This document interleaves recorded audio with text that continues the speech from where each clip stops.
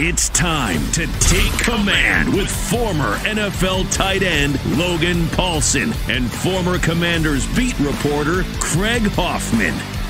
What's up? What's happening? Welcome in. It's the Take Command podcast. That is Logan Paulsen. I am Craig Hoffman, and with us for the full show today, how lucky are we to have Charles Davis from the NFL Network, a part of their draft coverage all the way through the NFL Draft, which of course you can watch on the NFL Network. You got Paths to the Draft nightly at 6. You got Total Access at 7. Charles, now your bosses are happy. I have plugged the programming. Welcome to the show, sir. Thank you very much. Yes, now we are okay for liftoff. All right. Before that, runway until all the announcements were in. You guys fly a lot. I fly a lot. My biggest question with my airline people, I have to admit it, is the incessant announcements. Yeah. And have you noticed when the pilot comes on and announces they've started the initial descent, everyone buckle up, start returning things, etc. Go 3, 2, 1, and then a flight attendant comes on and says the exact same thing. And I've not figured that part out yet. But anyway. I think, Charles, when we fly to Detroit next week, we should just ask our flight attendants. Be like, hey, ma'am, or sir, I have a question for you. I have a question. You know what we ought to do? We ought to pull 10 of them, and I bet you we'll get 7 to 8 answers. Guaranteed. I think we should both ask. We got at least, because Logan's staying put in Ashburn for this one, but I'm headed to Detroit on Thursday. You're headed to Detroit. That's at least 4 flights. I don't know if you have any connections to get there. I'm luckily straight through. So we'll talk afterwards and see what we get. Compare notes. I love it. All right, so we're going to start comparing notes. We will eventually compare notes on corner, linebacker, some positions that we haven't talked about a ton leading up to this process, but certainly ones that Washington is going to be looking at. Of course, Charles played safety back in the day, so the DB's right up his alley, but certainly capable of breaking down every position in this draft. But I wanted to start with kind of a bigger picture conversation about the draft. And Alec Lewis wrote a really good piece in The Athletic about draft strategy and how teams have spent a lot of time researching like what they should do. And they know that they are supposed to trade back and that more picks is better. And yet they still, on draft day, can't help themselves. They'll trade up. And sometimes it works because sometimes you trade up for Patrick Mahomes. But more often than not, there are certain things that teams know they should do. They can't help themselves. And one of the things that we had Alec on the radio show, and he said he thinks one of the biggest advantages that a team can have this time of year is an owner with a long-term thinking. And Charles, you've been covering the draft for a long time. Logan, you've been thinking about it from your playing days, and obviously we talk about it ad nauseum here from January through April. So I'm just curious for both of you guys, and Charles, we'll start with you, kind of the Josh Harris era and how a guy that comes from the finance world, this kind of long-term thinking, how it can be an advantage for the Commanders as they prepare for this draft. Yeah, I think the biggest advantage is simply him being brand new. I mean, people have been looking for a breath of fresh air for a long time, and then you have an owner come in and, I don't know how many things were startling, groundbreaking, earth-shaking in moves that he's made already. Probably not much of anything, but almost everything was positive because it wasn't Dan Snyder. That's your starting point. The next thing is, if he's got long-term thinking, he's going into this with the idea that he has to have a quarterback out of this. But that's not just because this owner has to have a quarterback that he can squire around town and say, this is my quarterback, a la Sonny Werblin and Joe Namath back in the day, a la Dan Snyder doing that with Robert Griffin III. This is much more, this franchise has to have that leader, has to have that person who is in charge, is the face of the franchise, and gives us good play. That's why you're hearing the reports of Josh Harris sitting in on quarterback meetings, right? Meeting all these quarterback candidates that are coming to town. It's as big a decision as Washington has made in a long time football-wise. And having the long term is a big deal, knowing that it's not just for the amusement of the owner, it's for the franchise, and can we get that person that allows us to get back into winning division championships, playoffs, and getting back to Super Bowls.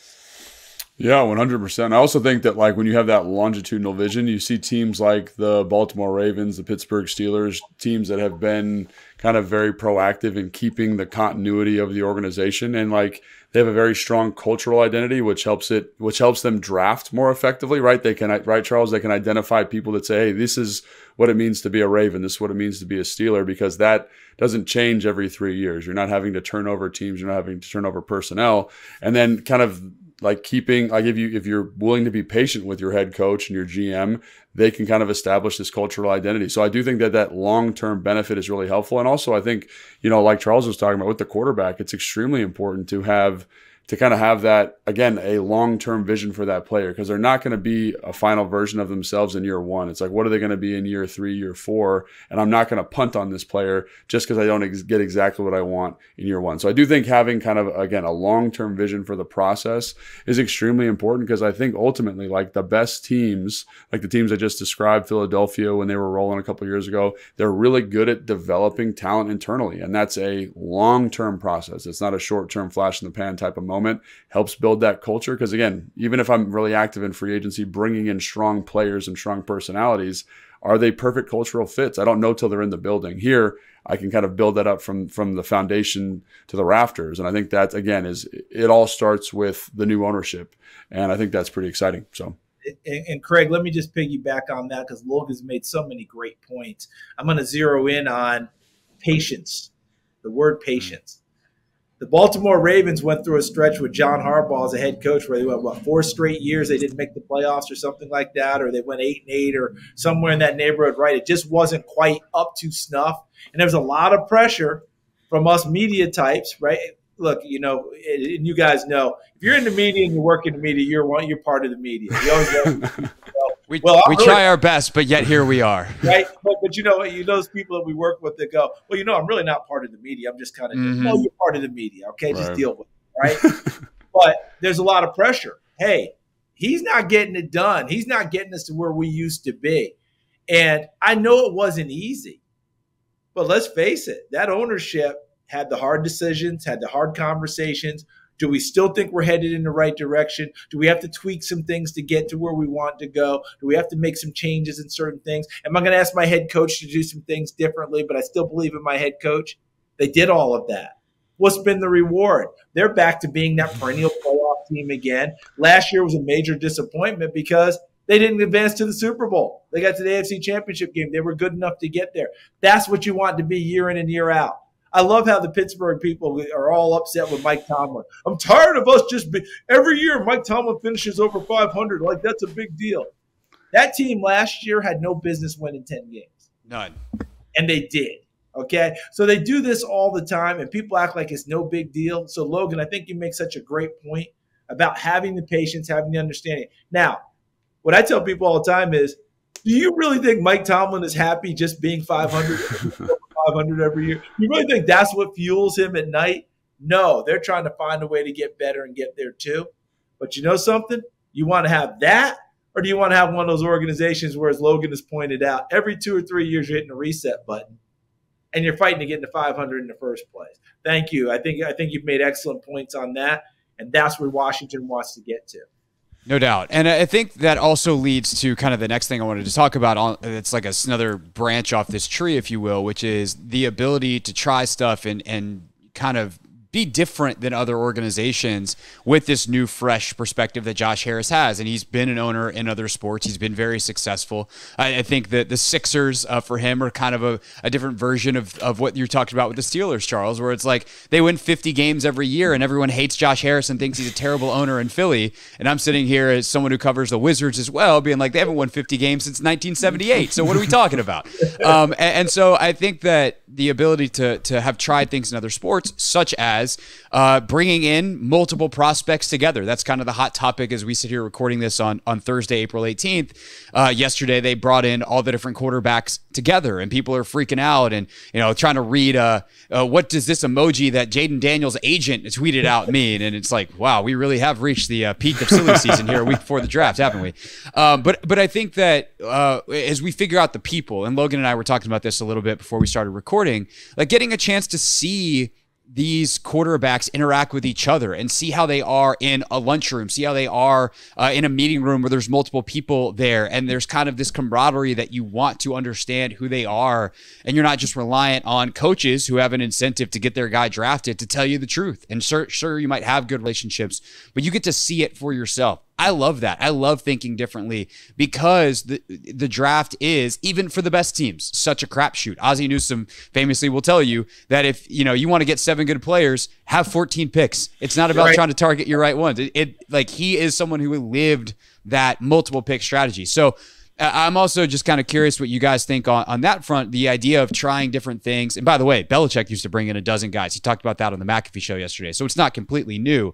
But doing things differently, being willing to try things, and that longitudinal approach where, if you're a GM or a coach and you try something and it doesn't work, you don't have the fear that you're immediately then going to get fired because it didn't work in year one.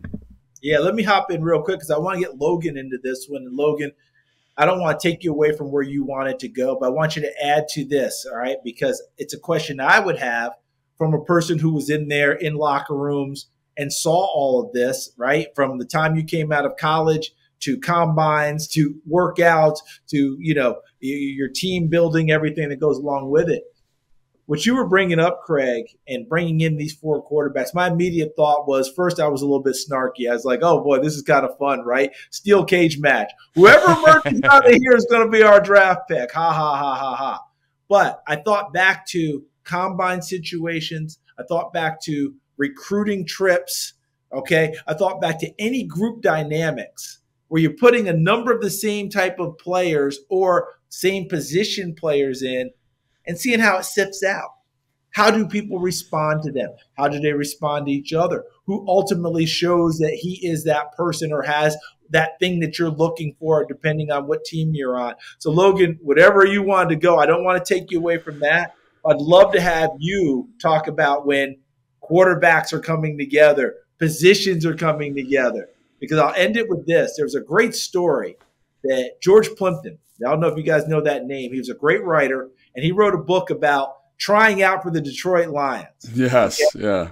It was called Paper Lion back, I think it was 1963 or somewhere. Yeah. And they tried to sneak him into camp and have some cover story. And he was a writer who was going through the NFL stuff. And he did a lot of these projects. He pitched, he played goalie, he boxed with Archie Moore. He did all those nutty things, right? But it was great writing. It was great journalism. The book I've read more than 10 times. I've loved it. But in that book, and then in a subsequent book called Mad Ducks and Bears, he detailed going to the Pro Bowl. And he was with the Eastern Conference Pro Bowl team. Allie Sherman was the coach of the Giants. He coached the team. They didn't have a meeting. They didn't have a depth chart. You'll love this one, Logan. They went out on the field for the first time. Oh, yeah. I've heard this. Yeah. Yep. You heard this story, right? Yeah. Mm-hmm. Just said, okay, Craig, you're going to love this. Give me the first team offense over the ball. Now, these are the all-stars. This is the best of the best.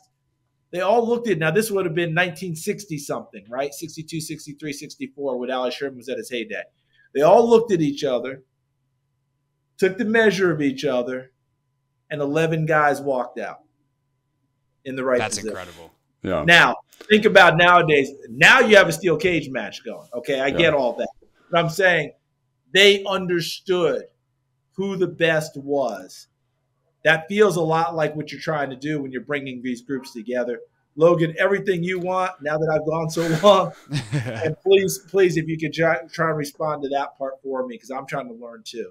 No, I think that's a great point, and that's something that I think that's what you're looking for, right? Is you're looking when these guys come together. Like I just remember, like I do combine prep, right? Like, and when you go to the facility, there's a bunch of tight ends, there's a bunch of O linemen, and what I'd like to do is just kind of sit in the room and watch them interact. Like, do they get along? Is anyone standoffish? Is anyone kind of combative? I also love to see when guys start talking ball. Like, who's the football junkie? Like when, like just as an example, does J.J. McCarthy go up to Drake May and be like, hey, man, I love how you ran that zone read. Like, what were your rules on that? And just trying to digest more football. And like, so you get kind of to peel back the layer of the guy in a way that you wouldn't get if they were in on their individual visit. Because the only person they're talking to, they know is important. But like for example, like you're, at these combine preps or when they would bring guys in before you, they'd sit down at the table. Some guys are super buttoned up. Other guys are laughing and joking and bringing other guys over. Hey man, come on, sit down. I want that type of guy in my room. I want a culture where we're bringing people along, and that's a different type of leadership, but that's a type of leadership. And you don't get to see that if I'm by myself, because the only person I'm talking to is Dan Quinn and Adam Peters, and I don't get to be the person I want to be. So I think it just, again, helps kind of open the book on the athlete a little bit. And I've heard stories of guys coming for visits with just the coaches, and the coach is like, I never got a feel for who he was as a person. And then they'd bring him in with 4 or 5 other guys, or they'd get him in a setting with 4 or 5 other guys, whether that's at the combine or at his pro day. And it's like, that's who he is. And so I think this setting, taking him out to dinner with a bunch of guys, taking him to Topgolf or whatever they did, that's super important for seeing the person and seeing what type of guy you're bringing in and see if it gets compatible with the culture you have in the building. So I think it's extremely important. And Logan, when you see some of these things, because sometimes when these guys come together, there's often that little bit of, yeah, I'm gonna be the one, right? Yeah. More times than not, in my experience, that person who's emerged as the guy didn't have to work at it. He just was. Yeah. Yeah. No, I think that's right. I think the other point there that Charles brings up is like, what is your demeanor when you're in because this is a competitive situation, right? Can you still be a good teammate while also having the self-assured confidence that you're the guy? So I think that's exactly right. Like those are only interactions you get when they're all together. And I don't care what position, where they're from. I don't get that if I'm just talking to you one-on-one. I get that when I'm sitting back, I'm Dan at the event, and I'm watching how you talk to each other and how you interact. So I think that's why this is such a cool thing. And people are kind of saying that it's new, but I mean, Charles, when I was playing, Craig, when I was playing, like I remember them doing that all the time. You'd be in a workout, they'd be trotting guys through the weight room for their weigh-ins, talking to the strength coach. You're like, oh, I guess it's the 30 visit day, and there's 15 guys there. So it doesn't seem like that new to me, but whatever. No, I don't think it's new at all, Logan. I think you made a great point. I can't remember if it was you or Craig talked about Bill Belichick talking about how he would bring in those groups of people. Everyone does different things with group dynamics, but for all future players who are going to go to the combine, and Logan, I need you to either tell me if I'm way off track or if I'm somewhere in the neighborhood. If you're going to the combine, one thing you will be evaluated on is how you are in group dynamics when you think no one's watching you. Whether you're having 1,000%. Whether you're going down the hall to go meet with other teams, whether you were on time for all that, and then, hey, excuse me, sir, I have to go because I have to be at such and such place. Or during the combine workout itself, coaches love to have everybody because it's your group. The tight ends are working out. The DBs are working out. The offensive linemen are working out. Yes, you're there for you. But these coaches want to see you help someone else. They want to see you do the right thing for someone else. They want to see how that group responds and see if all of a sudden there's 4 or 5 guys clustered around one other person. Is that person? Who is that guy? These are all the things that go into it. Does it always predict it accurately? Not always, but I'd say more times than not. Yeah. No, I agree. And I think like you look at like Roma Dunze, sorry, Craig, you look at Roma Dunze, you were on the field for this, Charles, but Roma Dunze, when he's doing his drill work, and I think he's still going, isn't he? Yeah, but he's like even when he's running routes, like he's dapping people up. People are supporting him. And like he's bringing people with him. And I want to see that. And you talk to people that night going out to dinner or whatever, and they're like, "Oh, so and so receiver, they were rude to the nurse at the hospital today, and I don't want that guy here." And you're like, so they're always paying attention, they're always watching, but because it's the stuff on the field's important, but ultimately, how's that guy going to be in the building? And like you said, you only see that in these group setting interactions. Yeah, there's no doubt about it. I'm going to stop with Odunze, but my joke about Odunze is he's still going. You guys remember, he wanted a standard for himself at that combine. And remember he ran his 3-cone and did not like his time? Yeah. And he kept doing it and doing it and doing it until he hit his time. This is someone now. We just left the Masters, right? And what do they say about golfers? You don't play against other golfers. You play against the course. Yeah. That was Odunze playing the course. It's pretty impressive. Absolutely. Yeah, no doubt about it. Now, I've certainly in my reporting days had position coaches and personnel execs say the same thing. Like, I want to know who that leader is in the group. Like, who's the guy that breaks down the wide receiver group? Who's the guy that breaks down the quarterback group? Like, they pay attention. But I will say this real quick because I do feel like sometimes we can get really into the personnel dynamics.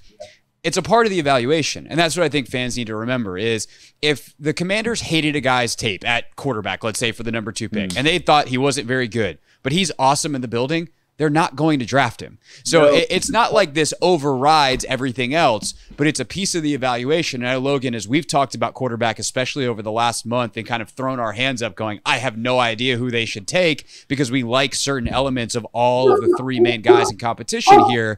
There is like this personnel dynamic might wind up being the deciding factor, but it's only because everything else is even.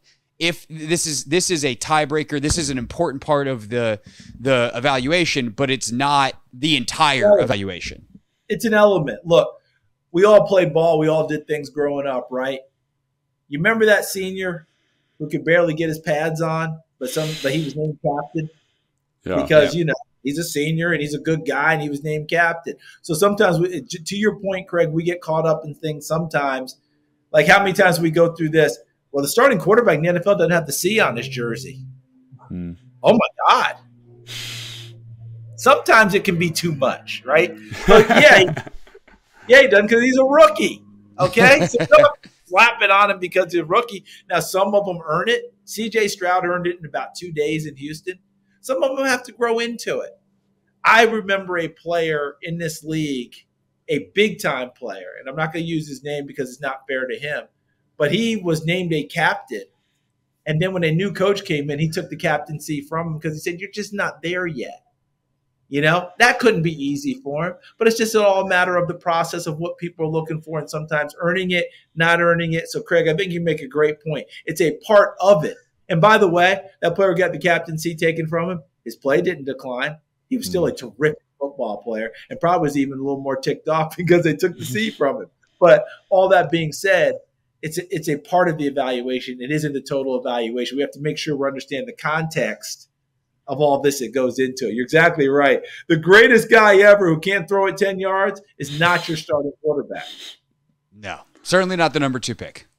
No, not even undrafted free agent. Because if Logan Paulson's going out and running routes for passes, and Charles Davis can't reach him throwing the football, then Charles Davis needs to go home.